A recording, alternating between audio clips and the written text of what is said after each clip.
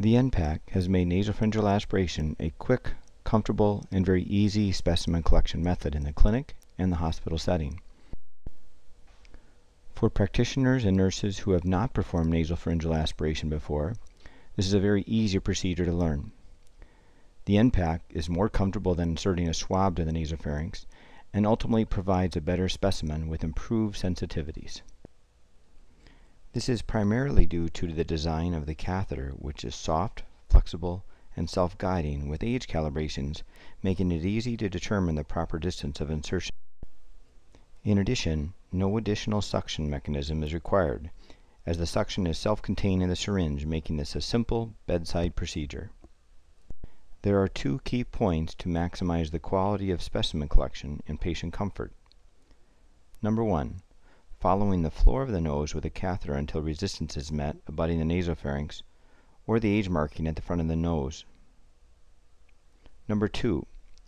Patient positioning is very important.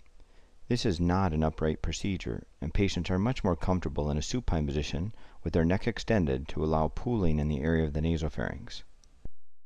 The sterile syringe aspiration kit includes a pre-filled syringe with sterile saline, a syringe cap, lubricant, and the catheter with lower lock attachment.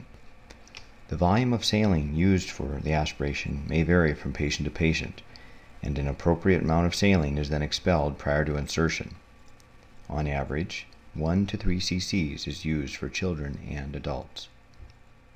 Lubricant can be utilized for patient comfort. Again, positioning is very important, and neck extension is strongly recommended, as this maximizes the pooling of the saline in the nasopharynx, giving a better sample, and prevents saline from leaving the nasopharyngeal area. To perform the procedure using NPak, the age-appropriate markings are noted and used based on the individual's experience.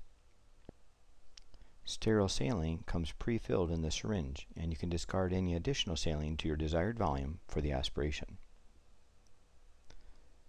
The catheter is then inserted, and a quick push and pull on the plunger instills and reaspirates the saline, obtaining a perfect nasopharyngeal specimen. This specimen can then be sent in the cap syringe or as designated by the lab. NPak has made nasopharyngeal aspiration a quick, easy, and comfortable procedure for respiratory pathogen specimen collection.